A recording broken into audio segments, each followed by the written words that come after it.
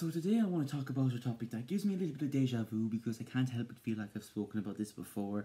I have definitely spoken about this before, but I feel like I've done a video about this already, but I went and I checked it. I don't think I have, so here we are, and that's the idea of science versus religion.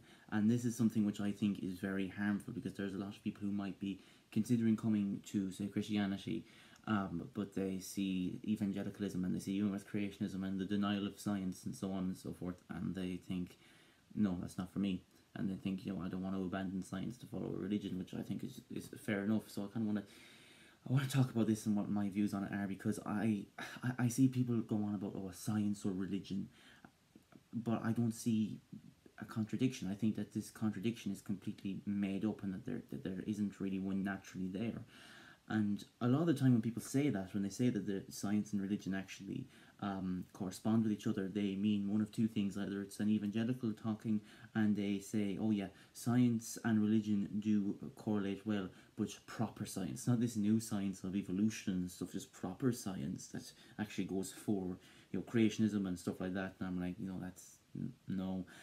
But then also, someone on the more scientific end of things will say, oh yeah, science and religion don't contradict so long as we change certain aspects of religion, which again, no, because in that case, they do contradict. Science and religion do contradict, but you have to change one of them, and then when you change one of them to fit what you wanted to say, then yeah, there's no contradiction, which, no, that's not what I mean when I say it. When I say it, I mean science as we think of it now, modern day science, evolution, Big Bang, so on and so forth, does not contradict what the biblical authors intended when they wrote the Bible. In other words, Christianity does not contradict science, and there'd be so many people like, well, what about creationism and so on and so forth. And I'm not a creationist, I'm a theistic evolutionist.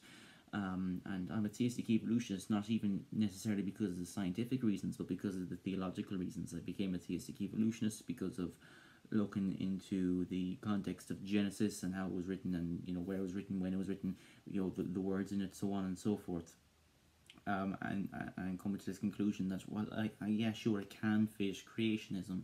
The Genesis account can also fit evolution, theistic evolution, I believe. So, and because I figured out that it could fit theistic evolution, I was no longer, pitting what I believed in terms of religion against science, and so now I could take on board the evidence that science brought forth. And because of that, because I had theologically allowed myself to be open to these ideas, then and only then did I take the science into consideration, and I actually started accepting science again. So for people to say, it's not about like I was evangelical and then I saw the science and was convinced. I saw the science and wasn't convinced until I saw that my theology didn't necessarily contradict it. And I think there's people who've done great work on this. John Malton has done books, I think, called like The Lost World of Genesis 1 and some other stuff like that, and that's fantastic, looking at the context and nature of the time when Genesis was written and stuff. So because of all that, because of the studying I've done and things like that, I have come to the conclusion that it's not a case of there's a contradiction that can be reconciled. It's just that there is no contradiction to reconcile in the first place. We don't have to reconcile the contradiction between science and Christianity because the contradiction between science and Christianity doesn't exist, essentially. And you get all these different questions then about, well, which do you put first? Do you put science or religion first? And I kind of have to think, that's like asking which do you put first, a bakery or a barbershop. It's like, well, if I want to get my hair cut, I'll go to the barbershop and not the bakery. But if I want to get something to eat, I'll go to the bakery and not the barbershop. So you ask me, well, which one do I prefer? I'm like, well, it depends on what I want done. And it's the same with science and religion. Science is dealing with the natural world. Religion is really more so with the spiritual and the supernatural and all that sort of thing. And it's rare the two will ever collide at all. So to say that you prefer one over the other doesn't really make sense, because it's like, well, I prefer science. Okay, well, how does that help you with the supernatural? Or I prefer religion. Well, how does that help you with the natural? It seems like I prefer barbershop. How does that help you with food? I prefer bakery. How does that help you with a haircut? So on and so forth.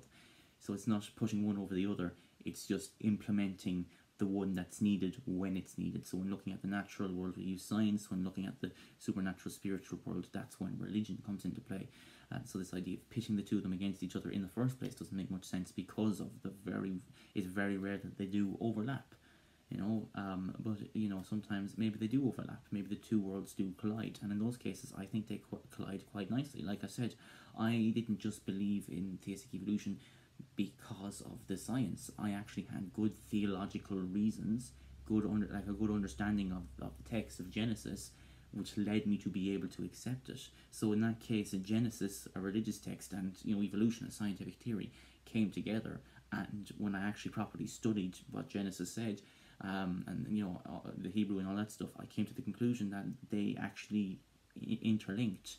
So people might have this idea of religion and science, they completely contradict it. I think it fits together like a jigsaw puzzle, and this idea of having to change one in order to suit the other is like having two pieces of a jigsaw that fit and cutting like the little bits, I don't know, the protrusions on the jigsaw pieces are called, like cutting one of them off, and after you do that, then trying to fit the two together. I don't get that.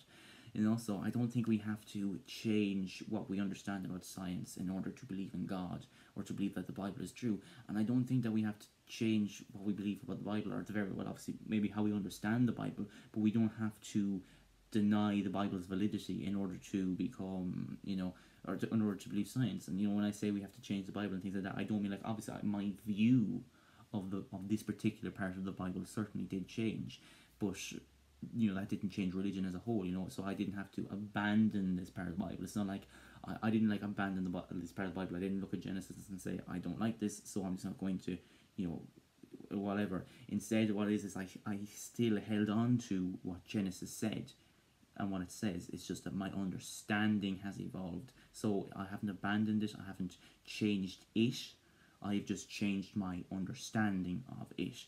In the same way with science, to say that, well, science actually teaches young earth creationism, that's not really changing your understanding of science, that's just changing what science itself says, which I don't think is any good. So at the end of the day, really, and I know there's going to be some people who disagree with me, and it's strange, because obviously the evangelistical community are not too happy with theistic evolution and that sort of thing, and they don't believe it to be true, and I understand that. I do understand that. And it's fair enough, because as I think I said, Genesis doesn't necessarily teach theistic evolution. I think there's space in there for young earth creationism as well, so it's not ridiculous to get that out of the text. But so when it comes to the stuff I don't understand, the group I don't understand is atheists actually aren't happy with this. So I will try and tell an atheist, well, no, actually, and this isn't all of them, this is but it's I want to say atheists, I mean like internet atheists, like not like people who haven't left the basement in the last 3 years, not like the average atheist, like 1% of the atheist population, will say, the redditors. But I will say, well, here, I don't think that creationism is necessary for Christianity, and I think that there's a good argument for theistic evolution, and they will get genuinely upset. I've had people not even try to debunk what I say, because people have tried to debunk what I say, and that's fair enough. They try to debunk these arguments, that's fair enough. That's how discussion works, that's how arguments work, that's how these things work. You don't just accept what the other person says, you have to try and reason through it. So people trying to debunk what I've said or what John Walton has said and so on and so forth, I completely understand that. That's fair, that's just how you have a conversation about these things, But I've had people go beyond that, and instead of just trying to debunk, they've just got genuinely upset. And it's more so the atheists I've noticed than the Christians. So the Christians I've talked to have actually tried to debunk it. But most of the Reddit atheists, so that type of atheists that I've spoken to, have just been upset. And I once got a response. I posted something about my argument for theistic evolution, and one of the responses from an atheist was just no. Or something like, no, it isn't, or no, it doesn't, or whatever, something like that, because I was like, well,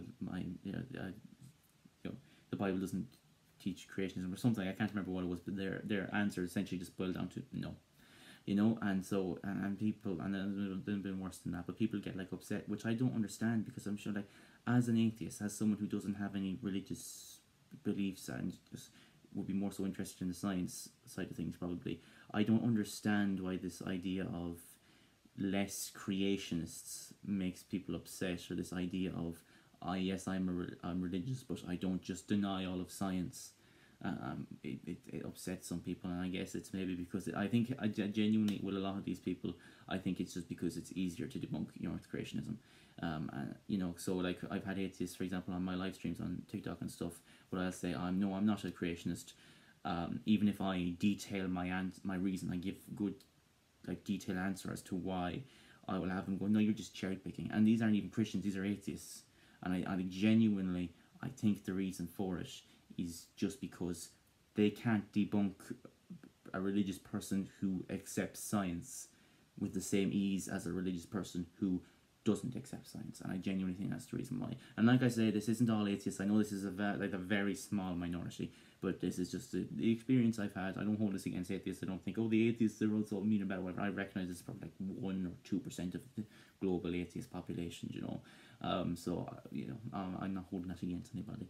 But yeah, so that was just something interesting I noticed. Of some people are genuinely upset that I don't just abandon all of science because of my religion, and the only way I've actually managed to reason that in my head is I think they like it's the kind of people who are argumentative and stuff. I just think they like it when it's easy to debunk the person they're talking to. So when I give them that extra challenge of I don't deny science, and that's not something they can now cling on to, say, well, you deny science, but science is provable and so on. When I say, yes, I agree that science is real and all that stuff, it makes their job harder. So I think that's the problem, at least with a lot of them. But I don't know, maybe they're just angry. Who knows? Anyway, I'm sort of running out of time in this video. Thanks for listening to another one of my unhinged rants, and God bless.